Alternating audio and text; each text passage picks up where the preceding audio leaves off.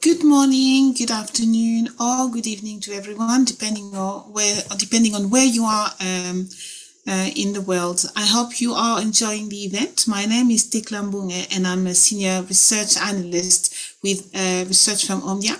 So I'll be your moderator for this session, and we're going to look into 5G initiatives in 5G in East Africa and beyond, and more specifically 5G viability and also impact on the industry. I'm joined by Kenechi Okeleke from the GSMA. Kenechi, how are you? I'm very well, Thecla. Hi, everyone. Thank you, Kenechi. So before we kick off the conversation, we're briefly going to look at some numbers I have extracted from Omdia research, and some numbers about how 5G is performing across East Africa and Africa as well. So as we can see here, we had, as at, let's say, 2021, well, we didn't have any 5G actually across East Africa.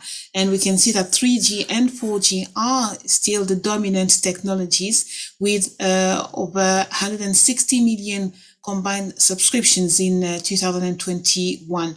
We forecast that 5G is going to grow over the next 5 years, but will retain a very small market share, reaching 17 million by subscriptions, by 2026. And if we look at Africa as a whole, we project that 5G subscriptions will also not exceed 20 million by 2026.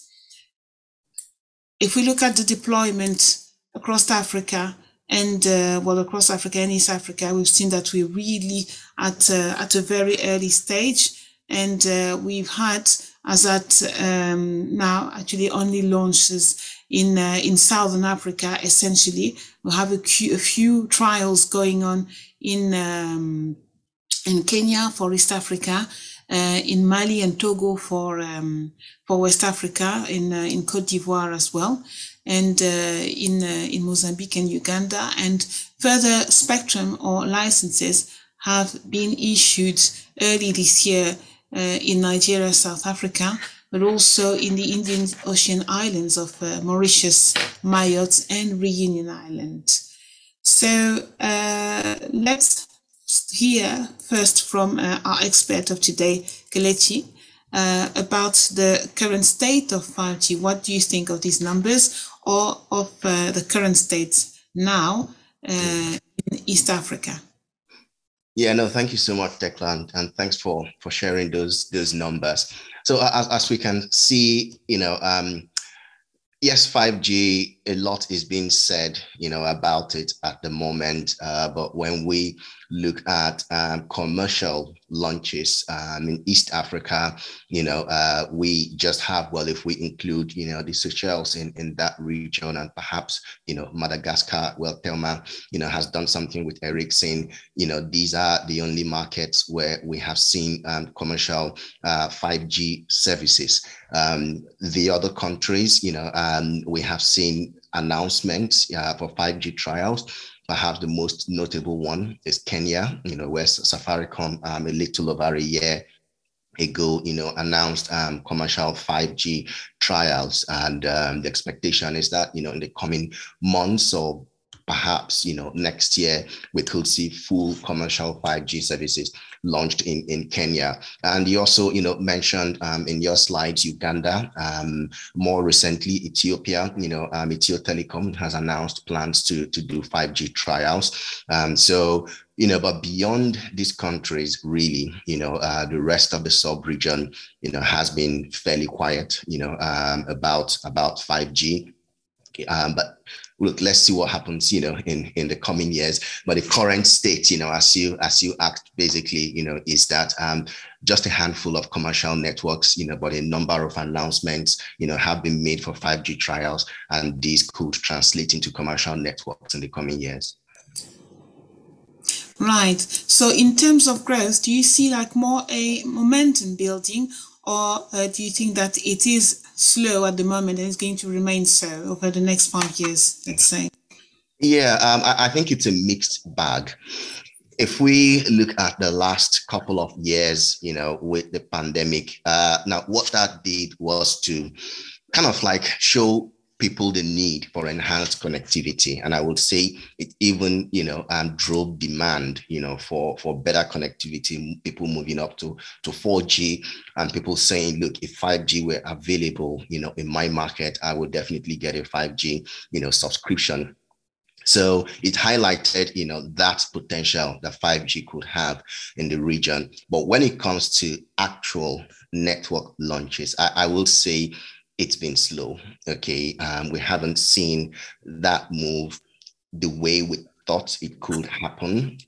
Let's say in the first 2 to 3 years of this decade. There are a number of reasons for that. Perhaps one of them is the fact that at the moment, there is more focus on, moving 2G and 3G customers onto 4G, especially as operators have invested a lot in their 4G networks, and there's still a lot of capacity, 4G capacity, that haven't been used yet. So there's a lot of focus on moving 2G and 3G customers onto 4G. And while that is still the main, challenge for operators, putting money into 5G, one could say might have, gone to the backseat, as it were. Beyond that, it is the fact that a 5G ecosystem in Africa, and by that I mean, content, devices, use cases, is still very much nascent.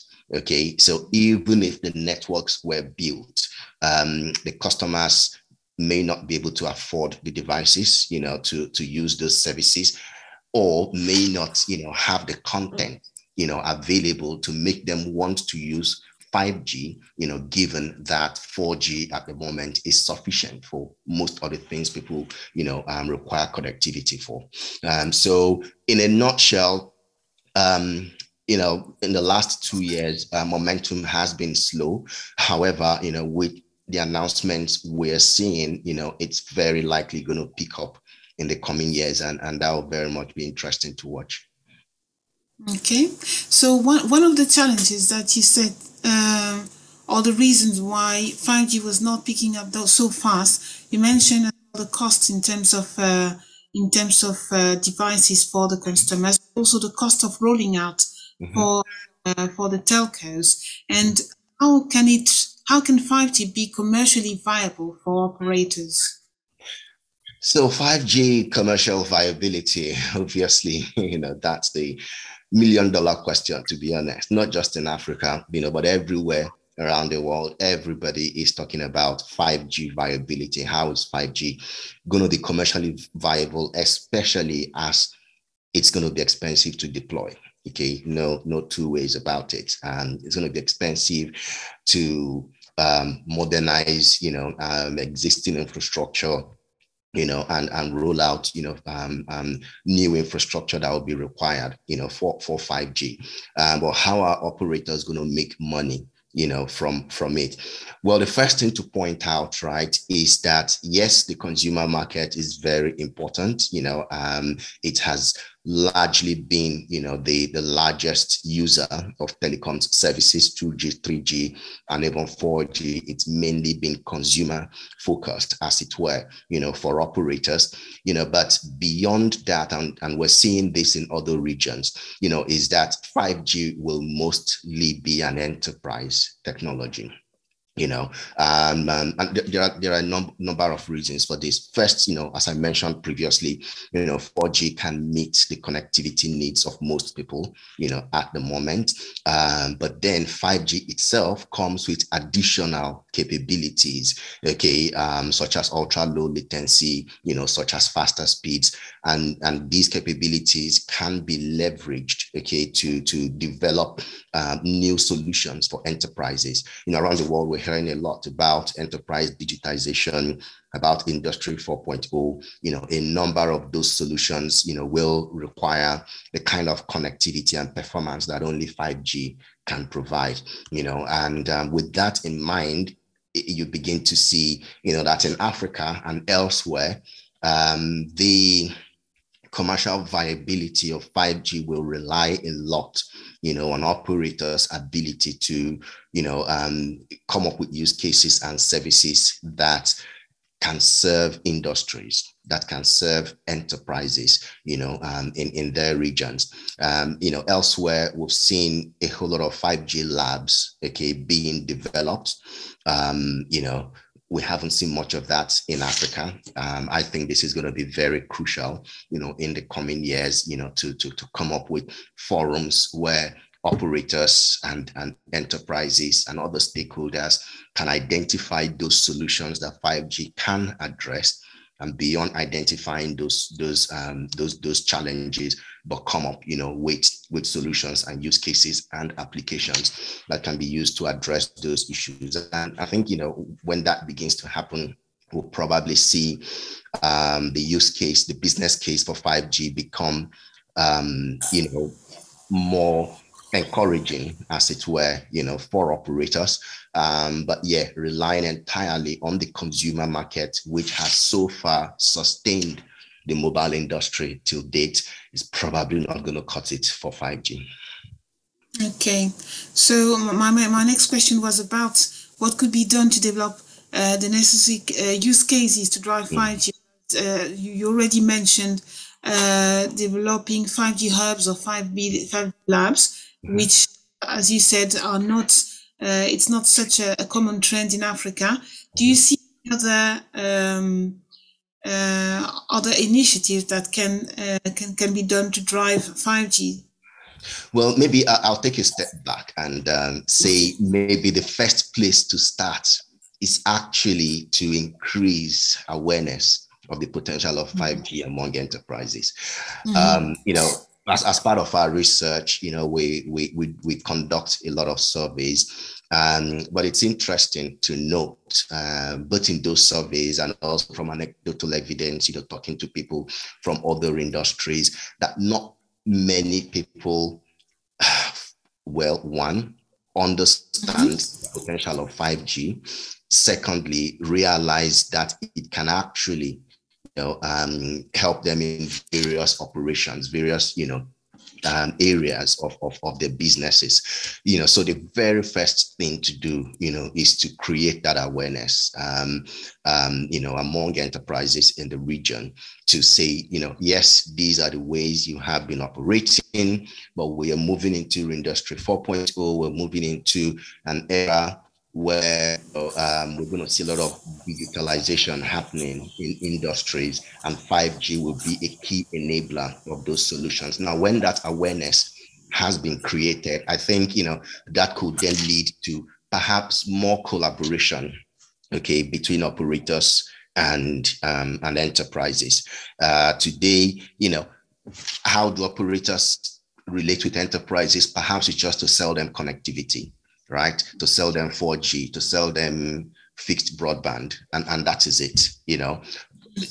There is need to go beyond those basic, what you might want to call bread and butter operator services, okay, and begin to look into more solutions, that operators can provide enterprises, be it IoT, solutions, or if it's in the manufacturing, sector, be it solutions that, enable them to begin to use, smart manufacturing, solutions, so yeah, I will say awareness and then active collaboration, to identify and develop, those use cases. And maybe if I'm to narrow it down more to the region, specifically, maybe begin to identify which are those sectors, okay, that are going to benefit immensely from the solutions that 5G could enable. Okay, agriculture is big, in the region. In some parts, of East Africa and maybe the wider Africa, you have extractive industries. Okay, education, health. Okay, so I think we should be going into a time where we probably see the mobile industry work more closely, with these industries in other sectors, okay, to see how 5G especially, can help them address a number of solutions and number of challenges, that they face with innovative solutions beyond just connectivity. Okay. And now, if we look at beyond connectivity, let's look at the ecosystem, the whole ecosystem, and more specifically regulations and government intervention. What's the role of government in ensuring that 5G projects will remain or be commercially viable? Yeah, no, that's really a good question to address, because at the end of the day, governments, have a big role to play in this area. We have seen a lot of activities by governments in other regions, and perhaps, I may want to answer the question from that perspective. So governments can either come in from the, supply side, which is building the networks, or from the demand side, which is helping consumers or enterprises to use those services that have come up. And so if we look at the supply side, the very first thing government can do really is to ease the burden of infrastructure deployment. Okay, and so whether that is by encouraging innovative, deployment solutions. For example, in China, we have seen the government, allow operators to share, to the 5G networks, as it were, which has pretty much reduced the cost, not only reducing the cost of deployment, but also helping to accelerate network deployment, 5G network deployment, in China. And right now, a vast majority of the population have been covered by 5G networks. Governments also have a role to play around spectrum. Okay, spectrum is obviously vital for any mobile network. You can't talk about mobile without talking about spectrum. So spectrum is vitally, important. So governments have a role, to play, making sure that spectrum is available and is also, affordable, and also cutting red tape, around network deployments. In Africa, we know issues like right-of-way, remain a big challenge, right? So when 5G deployment starts, operators shouldn't spend a lot of money trying to, to get that. Government should try to make sure, that it's easy for operators to deploy, the 5G network. So those are some of the areas really, that, governments can, and I think perhaps should play a role, in easing the deployment of 5G. So that's on the supply side. But very quickly on the demand side, we have seen in Europe, for example, the EU, France and some other countries in the region have created funds to accelerate the research, into use cases, particularly for enterprises. Okay, we talked about 5G labs. It might be, perhaps governments have a role to play in creating that forum for operators and enterprises to come together. Maybe that's the model that's going to work, in Africa, but creating that opportunity where we can see those conversations happening, that would eventually drive, the development of those use cases that will drive the demand for 5G adoption. Because without the use cases, there's really no point. You're just going to build it and nobody will use it. Okay, yeah. So I think governments, also have a role in making sure that those use cases are available. Okay. And have you seen governments in East Africa approaching or supporting or pushing specific initiatives for the 5G opportunity? Okay. Yeah. So East Africa, maybe the first thing to point out is not many governments in the region, unfortunately, have fully articulated their 5G plans. Okay. The same way you will see clear roadmaps in more developed markets, for example. So however, there are some good examples to highlight in the region. I think Kenya stands out, obviously. They've just, announced, the Safaricom has been, allocated spectrum in the 2.6 gigahertz band, okay, which is really important for their plans to deploy full commercial 5G, services. So yes, one could argue that for many governments, the focus, has really been on digital inclusion, getting people connected in the first place. Okay. And the risk that, if they begin to focus on 5G, some people who haven't even been connected to 2G or 3G are going to be left behind. Okay. However, as we go into this decade, I think we're going to see more examples of governments coming out with clear roadmaps, for 5G. Kenya are a good example, and I think more are probably going to follow suit in the coming years.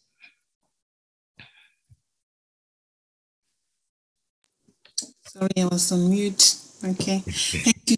And a last point, your forecast, what changes should we expect in the sub-region, in the sub-region's 5G landscape over the next 5 years? Yeah, over the next 5 years. In terms of use cases, I would say, rather than subscriptions, yeah. Yeah, I mean, if I had a crystal ball, that would have been an easy one to answer, but I'll try my best. So, well, I think the first thing we're going to see, and I think the numbers you showed, okay, make that clear. Perhaps from 2023, okay, we'll probably see that change in terms of deployment. First of all, right, we're probably going to see more networks come to commercial services in the region. In East Africa, for example, this is likely going to happen in Kenya. Perhaps Ethiopia, where Telecom has said maybe 2023, MTN, Uganda. So, I would say in the next 12 months, okay, or a little more than that, 12 to 18 months, we're going to see more networks come to, being launched in the region. So that would be good, to see. Now, in terms of use cases, that's perhaps the more difficult one, to answer.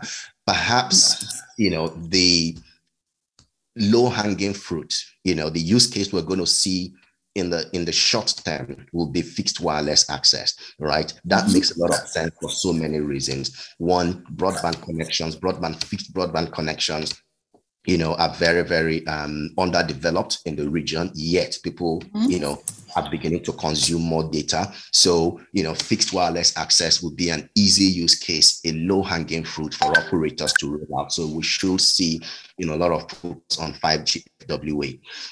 Beyond that, there is still a lot of work, to do.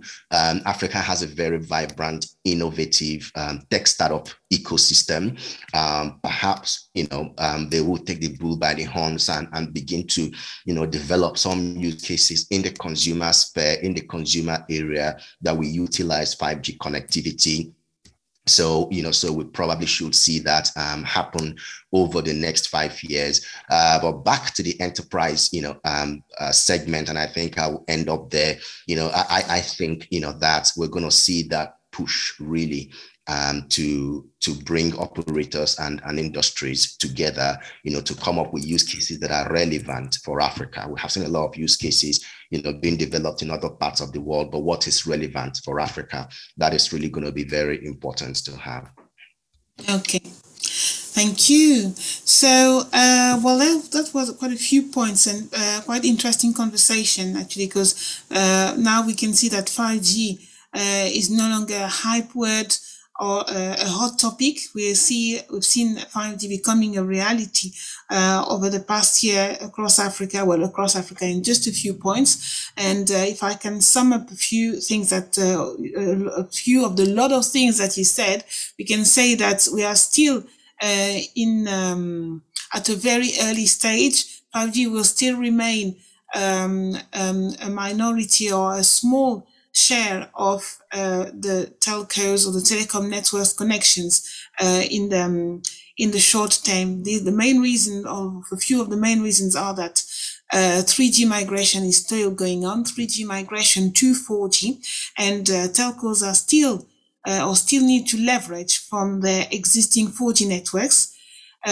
In terms as well of affordability, 5G ecosystem is still nascent, so therefore 5G devices are still at a high price for the African 5G or potential 5G consumers, and also content is not always available.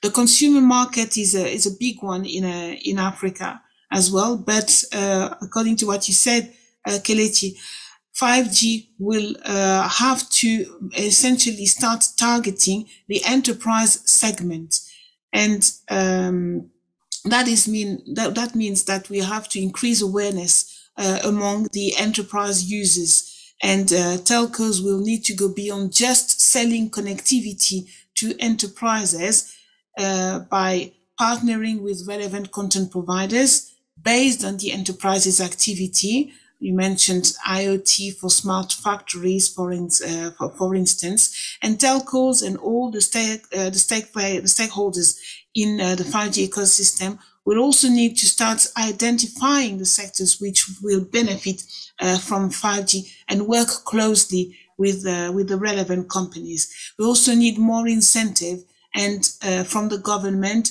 And one of the government's main role is to make sure that spectrum is available and also affordable, cutting red tape challenges as well. And as you mentioned, it happens in some other markets, especially in Europe, creating maybe funds to accelerate the 5G development. One, in terms of use cases, we've mentioned earlier on the enterprise, but we're seeing that in the next 12 months, the most used case will be fixed wireless access for both the enterprise and also the high-end consumer segment. Thank you very much for joining us. Kelechi, stay tuned. I also stay tuned as well, because we're now going to take questions from the audience. So please send your questions in the chat.